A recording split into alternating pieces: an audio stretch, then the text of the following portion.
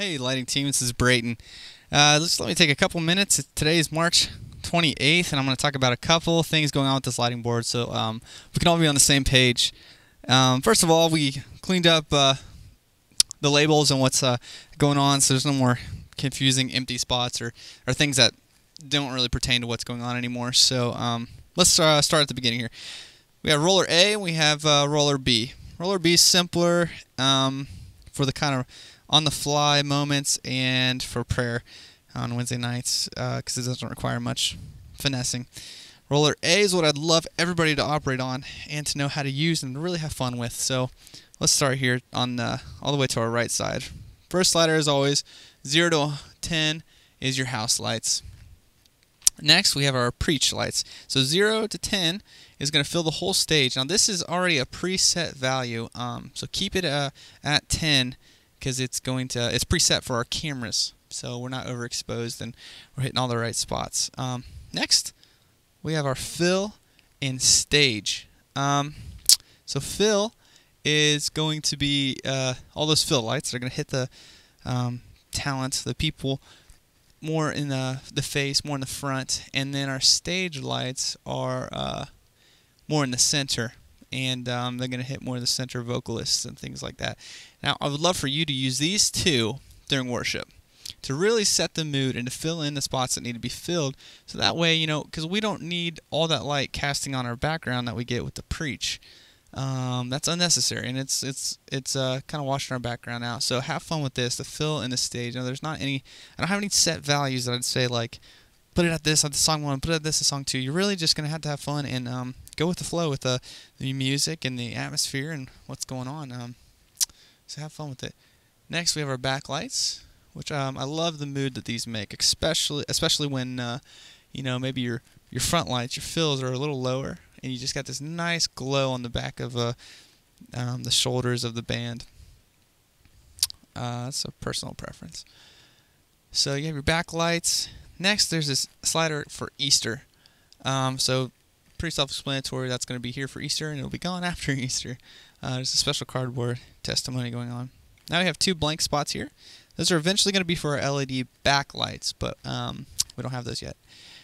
Next, you're going to see LED. So here's your LED. A lot of you have been trained on this, but let me go over it one more time. So you raise your LED up to 100%. Up here, you're going to select source 1 through 6. Those are our LEDs. 1, you click and hold 1, and hit 6. Now you see they're all highlighted. So now you have every LED selected, so the board can control them specifically. And what you have here in your palettes, these gray buttons, those are different colors, and they're all labeled here. From your dark blues, light blue, turquoise, blue, green, it just kind of goes up and up and up. So instead of labeling a bunch of 3 or 4 different colors down here, there's 20 colors up here to have a lot more fun with and to match the background.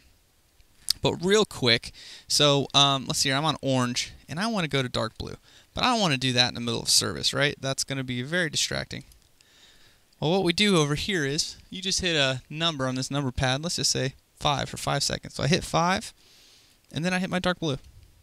Now it's going to take 5 seconds to transition to the next color. Pretty awesome, pretty easy. You can really have fun with the mood and setting the atmosphere and the environment in this room with that. I mean, I would encourage going up to 20 and doing this nice long 20-second fade to where you don't want to distract the crowd. You don't want them to know that, oh, they just switched songs, because the lights just moved and changed suddenly. So that's why I think about that. So that's your LEDs. You understand your stage lights, your front lights, and your house lights. This last part, let's take our LEDs down. We have a chase. So turn this up. It starts chasing through these colors. Yes, that's really fast. For some reason, the board, you can't just preset what you want the speed to be. It defaults to 1 second per color. Well, we don't like that. So what you do is go ahead and clear out of that LED situation we were just in, and then you take this back up. Okay, sorry. Now here it says 1 second down here. You start spinning this knob, and you can take this up to as many seconds as you want it to be. Let's take it to 20. No, that's a 16. There's 20. So now it's going to take 20 seconds to go from color to color, which is a nice slow fade. Now, when are you going to use the chase?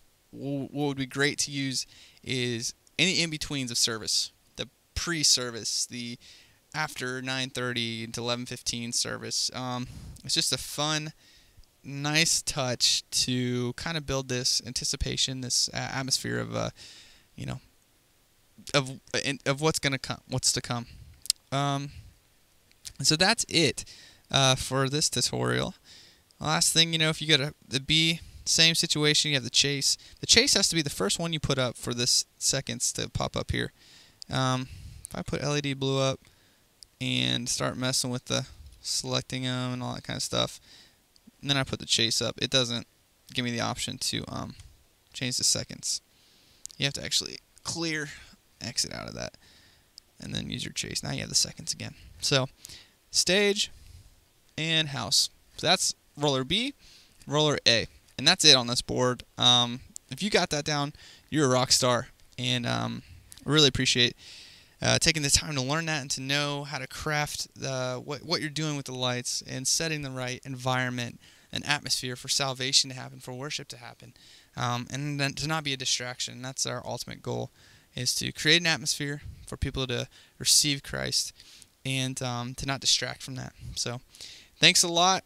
Look forward to seeing you this weekend.